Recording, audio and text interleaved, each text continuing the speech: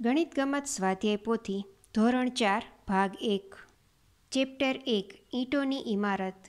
પ્રશ્ન 7. નીચે આપેલા ઈંટોની બનાવટની પ્રક્રિયાના ચિત્રોને ક્રમમાં લખો. તો બાળકો, ઈંટ એ માટીમાંથી બનાવવામાં આવે છે. આ માટે પહેલાં માટીને ભેગી કરવામાં આવે છે. ત્યારબાદ તેને પગ દ્વારા ખૂબ મસળવામાં આવે છે. ત્યારબાદ તેને ડાય મુજબ આકાર આપવામાં આવે છે. ત્યારબાદ આકાર આપેલી આ ઈંટોને ભઠ્ઠીમાં ખૂબ તપવવામાં આવે છે, જેથી તે ઈંટ મજબૂત બની જાય. ત્યારબાદ તેને આ રીતના ગોઠવવામાં આવે છે. પ્રશ્ન 28. મૌખિક જવાબ લખો. બાળકો, તમે જરૂરિયાત મુજબ રફ વર્ક પણ કરી શકશો. એમાં પહેલો પ્રશ્ન, એક ઈંટનો ₹1 ભાવ છે, તો 200 ઈંટના કેટલા રૂપિયા થાય? બાળકો, એક ઈંટના ભાવ છે ₹1, તો 200 ઈંટના કેટલા થશે? તો કે 200 ગુણ્યા 1, તો 200 એકા 200, તો 200 ઈંટના ₹200 થશે. તે જ રીતના એક ઈંટના ₹5 છે, તો 100 ઈંટના કેટલા થાય?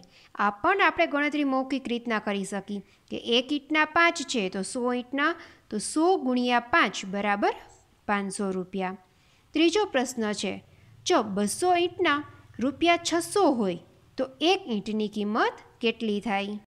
બાળકો, અહીં એક ઈંટની કિંમત શોધવાની છે. તો પ્રથમ હું ₹600ના જૂથ બનાવીશ. એવા જૂથ બનાવીશ કે એક જૂથમાં ₹200 રહે. તો મેં પહેલાં એક જૂથ બનાવ્યું, એમાં ₹200 હતા. પછી બીજું જૂથ બનાવ્યું, તેમાં પણ 200 આવ્યા. તો 200 + 200 એટલે 400 થયા. તો હજી મારે 600 કરવા માટે બીજા ₹200 નાખવા પડે. તો 200, 200 અને 200 થઈને ટોટલ ₹600 થશે. તો 200વાળું એક જૂથ બન્યું, બીજું જૂથ અને ત્રીજું જૂથ, 3 જૂથ બન્યા. આથી એક ઈંટની કિંમત 1, 2 અને 3, તો ₹3 થશે. તો અહીં એક ઈંટની કિંમત ₹3 થાય.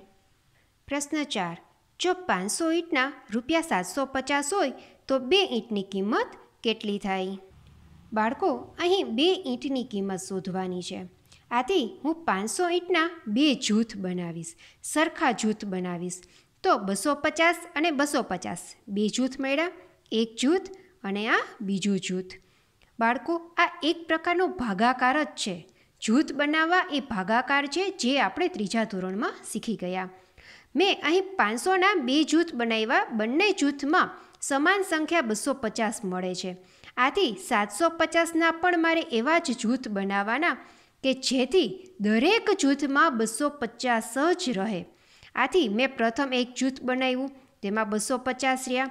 તો હજી મારે 750 બનાવવા માટે ફરી મેં 250 ઉમેર્યા. તો આ 500 ટોટલ થયા. હજી મારે એમાં 750 કરવા માટે એક વખત 250 ઉમેર્યા. તો આ 750 ટોટલ થઈ ગયા.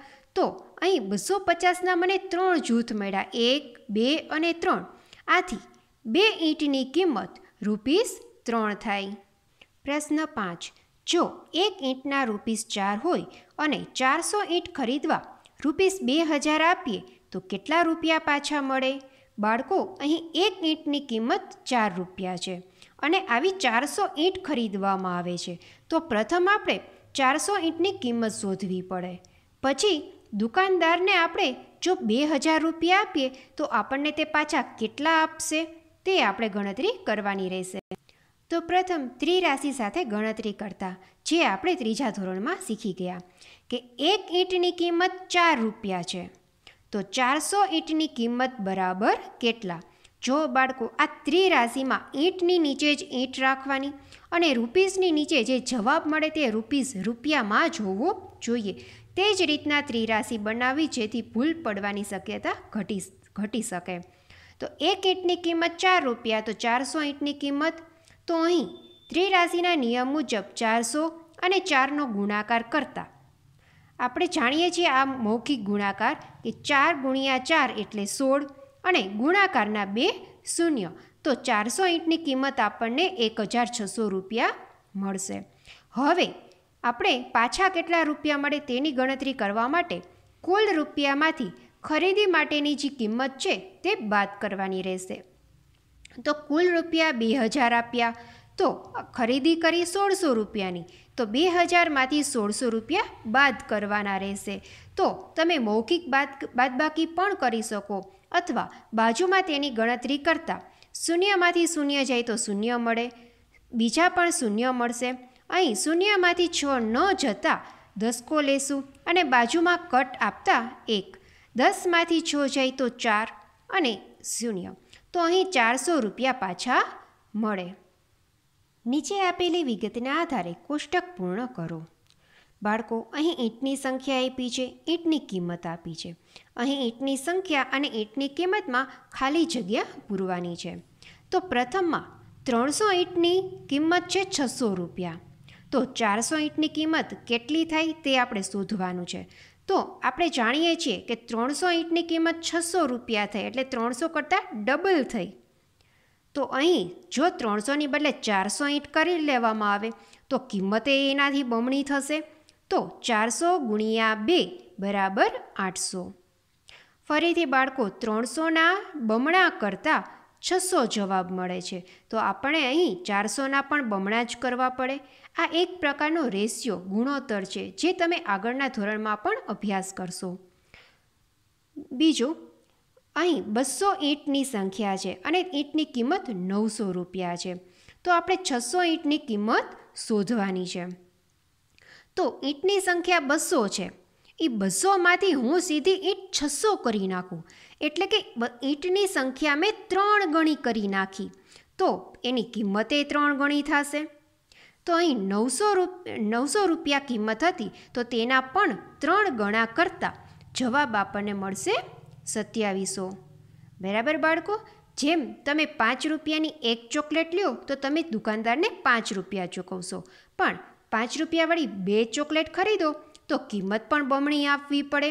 જેમ ચોકલેટ બમણી થઈ તો કિંમત પણ બમણી થશે.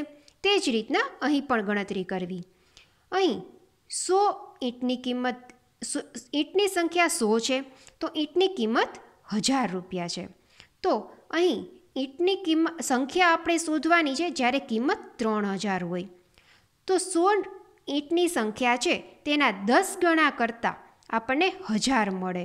તો અહીં કઈ સંખ્યાને હું 10 વડે ગુણું તો મને 3000 મળે? તો કે 300. 300 જ્યારે ઈંટની સંખ્યા હોય તો તેને 10 વડે ગુણતા મને 3000 મળે.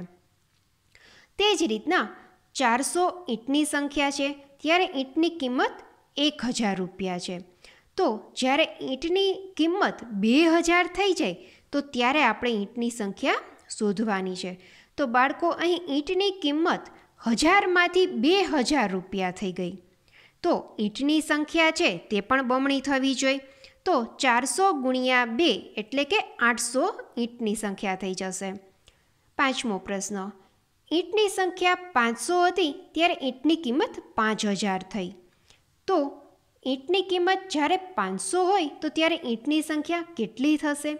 તો બાળકો, અહીં 500ને 10 વડે ગુણતા 5000 મળે છે. તો તે જ રીતના કઈ સંખ્યાને હું 10 વડે ગુણીશ તો મને 500 રૂપિયા મળશે? તો 50 જવાબ આવશે. 50ને 10 વડે ગુણતા 500 મળે.